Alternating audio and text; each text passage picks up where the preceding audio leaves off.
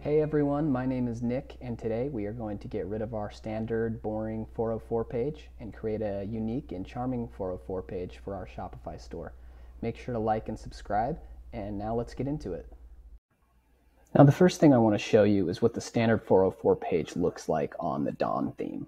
You can see it's pretty bland, pretty boring, and normally this isn't a landing page that people are going to optimize, but it's an easy fix, and hopefully when people do land on this page, which unfortunately they will from either dead links or invalid URLs they type in, etc., we hope that they won't see this and leave. We hope that they will interact with it and stay on the site so that we can convert them to paying customers. So we're just going to dress this up a little bit. And the first thing we need to do is open up this GitHub repo, which I will have linked in the description. And it's going to have all the files that we need to update this. So I've gone ahead and created a duplicate of the Dawn theme. And this is what we're going to do first. We're going to create a section, and it is going to be called toaster.liquid. And then we're going to come to this GitHub repo, and we are going to open up the toaster section. And we're just going to copy all of this code.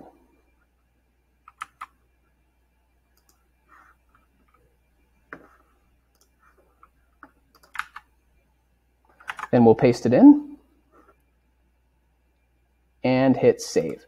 Now, the main thing you need to know about this is it has our configuration for this snippet that we're going to create, and we'll be able to customize it a little bit in the customizer afterwards. And you'll see that here it is rendering a snippet that we're going to create called Toaster, but right now it's complaining that it doesn't exist. So let's create it. Also, I should have mentioned that this is a 2.0 theme using JSON templates. If you're not using JSON templates, then you can still copy and paste all the HTML and CSS in between the tags of your theme. So now if we go into snippet, we are going to create a new one, and we're going to call this one Toaster as well. Feel free to name it something else if you'd like. It could be confusing having a Toaster snippet and a Toaster section, but for my purposes, I'm not too worried about it. And I'm going to go into the snippets toaster.liquid file, and I'm going to copy all of this.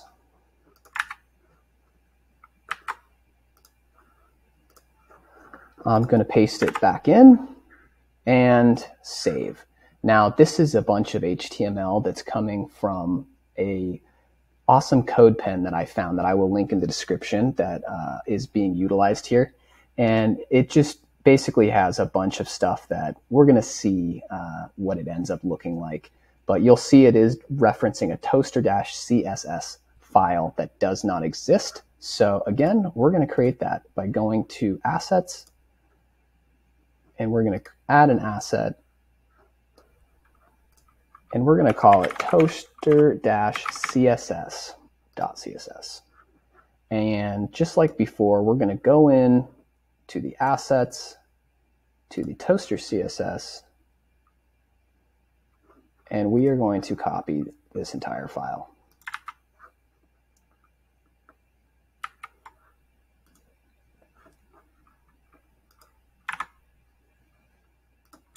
And save.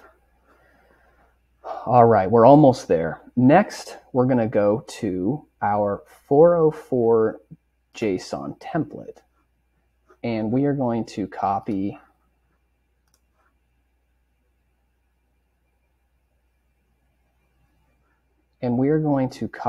from the templates 404 JSON.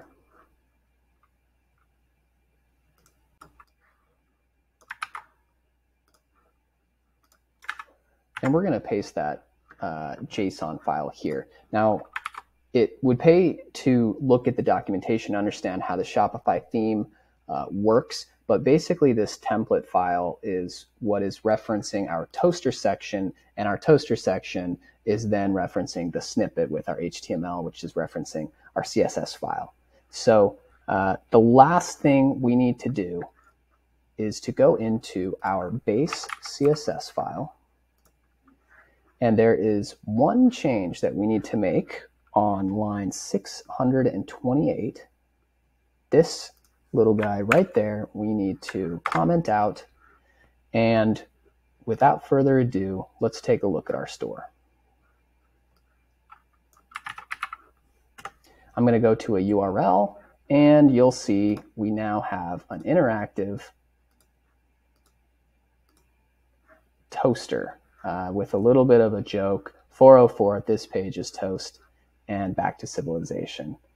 There's also a little bonus where you can find, if you hover the mouse over certain areas, it spins, and kind of just a fun, easy optimization to add a little character to your website. Now, lastly, I do want to go and check on the customizer because there are a couple of customizations that we can make here. And you're more than welcome to add as many customizations if you want in the section. Now, if we navigate to the 404 page, and if we click into our toaster, you will see that we can name the heading whatever we want, the text whatever we want, and of course you could go more granular and talk about the different styles, colors. If we look on mobile, you'll see that it works and looks great. So this quick and easy optimization for otherwise a boring Shopify page. I hope you've enjoyed this short tutorial on Shopify development. Let me know in the comments below what you'd like to see next, and cheers.